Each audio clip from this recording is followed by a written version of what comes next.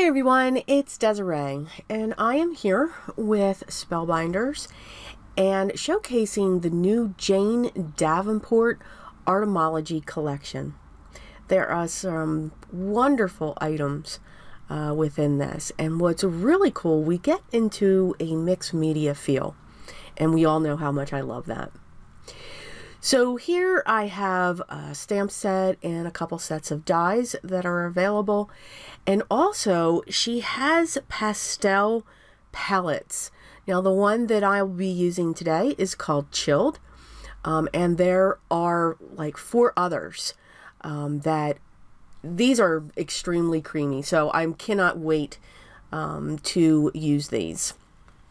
So it's in a great case that's very strong and secure, and then you have the ability to make your palette so that you can see what the colors are.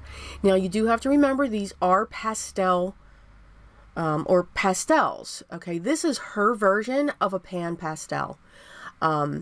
These are at a great price point.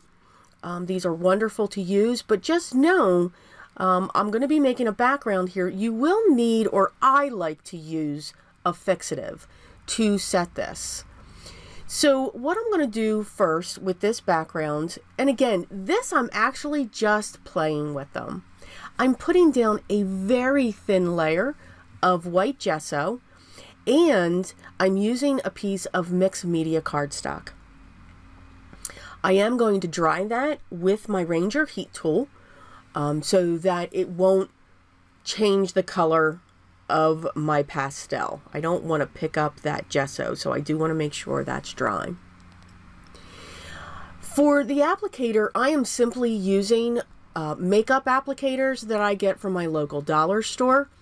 Jane Davenport's collection does have some wonderful applicators for that as well that work very well with her pastels. So you can see the difference that I'm getting when it comes to when it's on the gesso, when it comes on to the paper, and I'm just mixing these colors. Now remember, they are pastels, so even though you have these dark, bold colors, such as the one that I'm using here, it will come off soft. So pastels are like compressed chalk. Again, my opinion there. So the reason why I do say that you need a fixative is because even after you're done this, if you wipe your hands along the background, it will come up onto your fingers.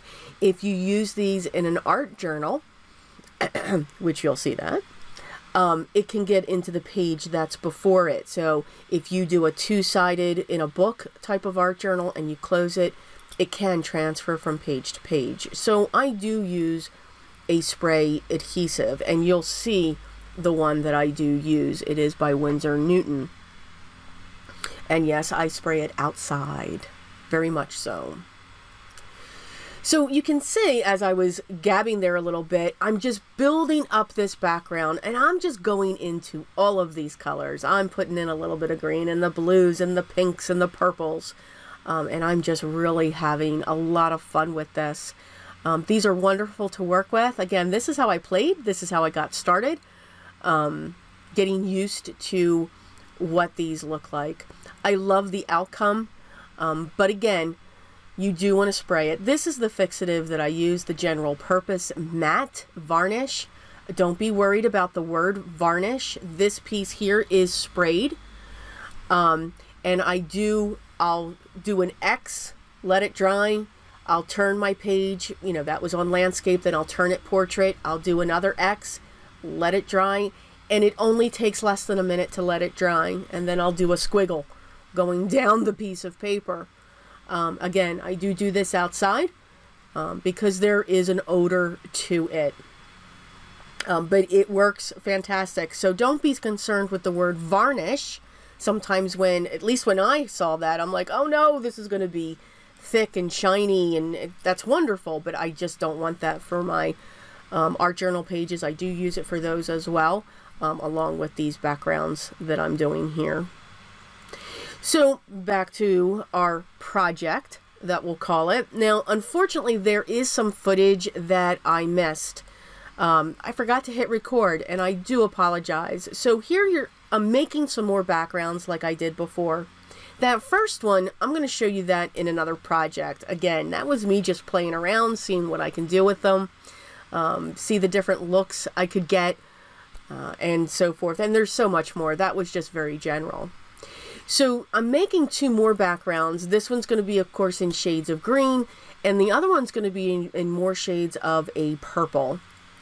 The part that you actually didn't see is I'm actually going to make a journal page.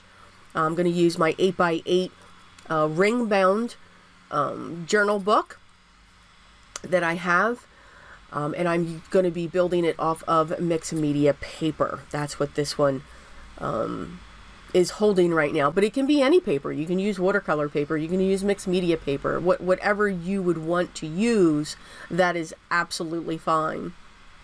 So you saw I have the green panel done, and now I'm going to go in and create the purple. Now I am leaving all of this work in. I want you to see, that's why it is sped up very much.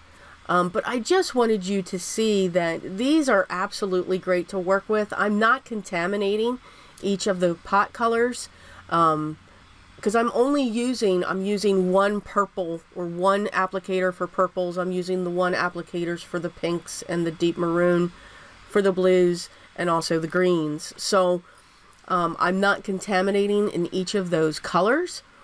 They're staying very clean.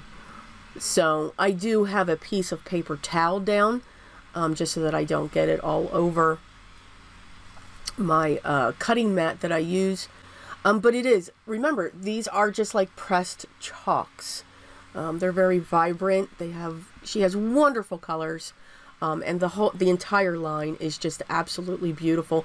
And there's so many other items in this line. I mean, there's paints, just many things. She's got some liners, and again, it's all for the face. Please do not use this as eyeshadow. Although it would be tempting, wouldn't it? Because these colors are awesome. So now that I have my two panels done, I'm going to do my die cutting. So the die that I'm using here is called Mum's the Word. And of course, I'm going to cut the leaves on the green and then the mums with the purples and the pinks. Now I'm going to come in with this little blending tool. These are by Ranger, and I'm just picking up some of the color to create like a center, just to create some dimension and depth when it comes to this. Now I'm also going to do that on the green leaves as well, using the very dark green and the dark blue in some cases. Again, just to give it some shading, so you can use these chalks that way to give a shading element and to build up what you already have as a base. And you can see that I'm able to build upon these. They don't shift as I'm putting layers on top of layers using these colors.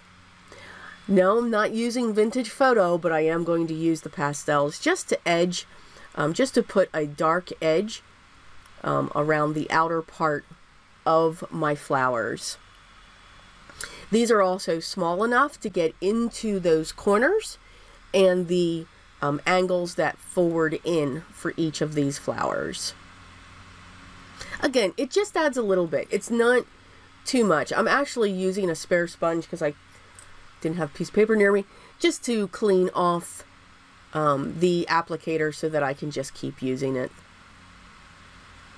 You can see I'm just building that up a little bit more, and it gets darker each time that I do.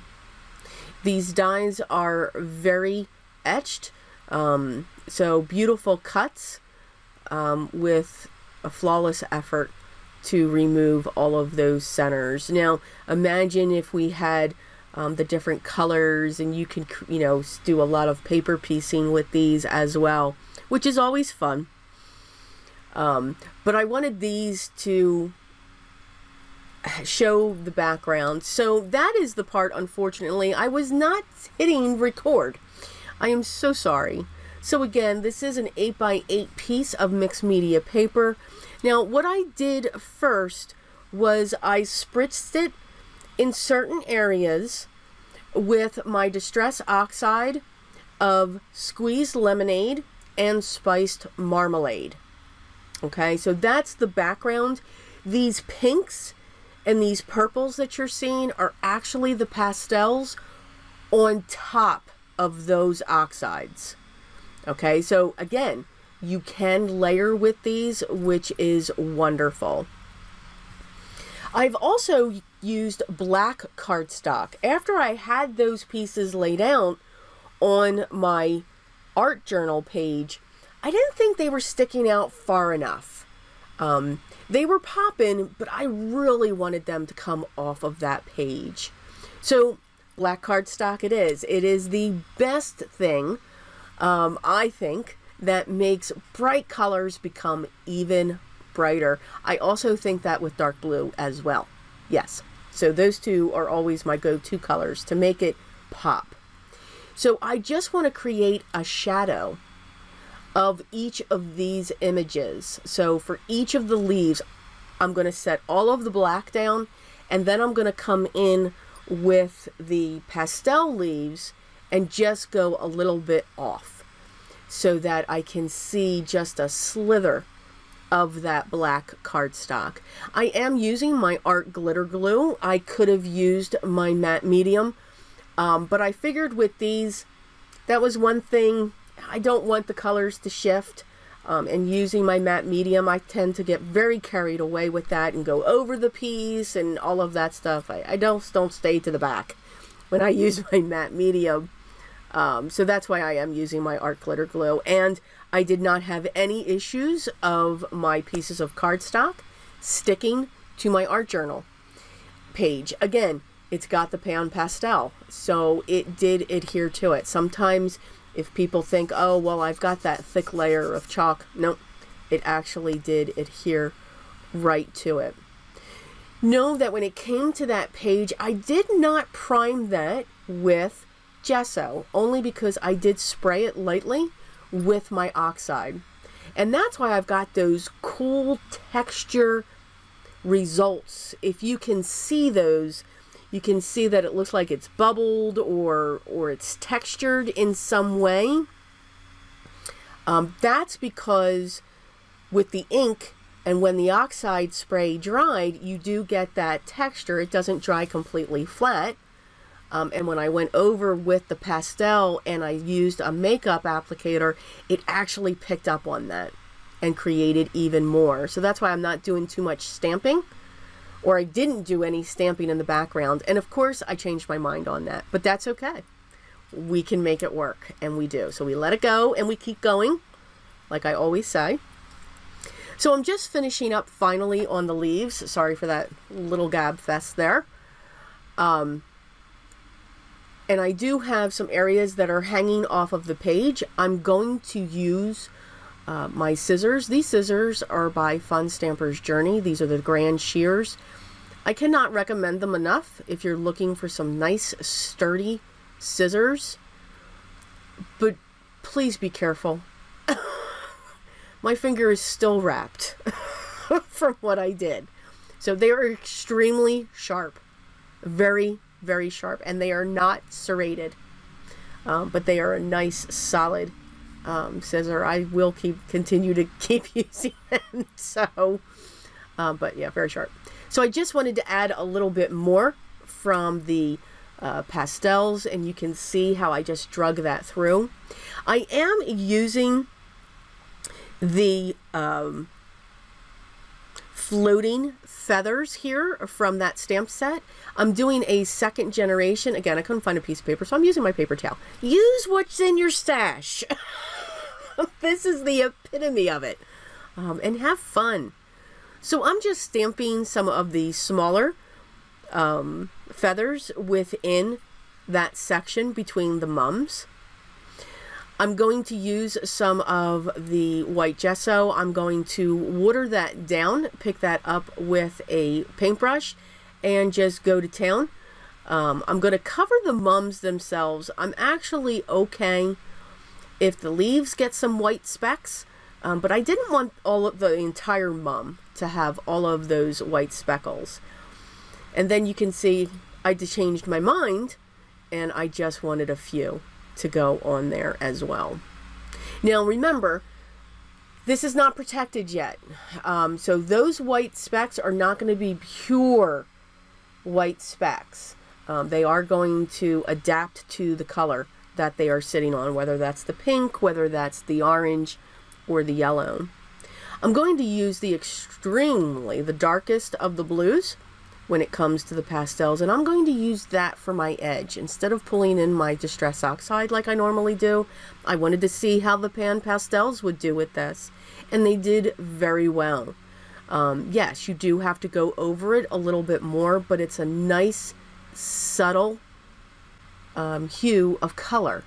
It's not strong. So if you just want something that's soft and in the background, these are definitely your go-to. Now I added one of my chipboard pieces that says creativity takes courage. It takes courage. It takes it to be enjoyed.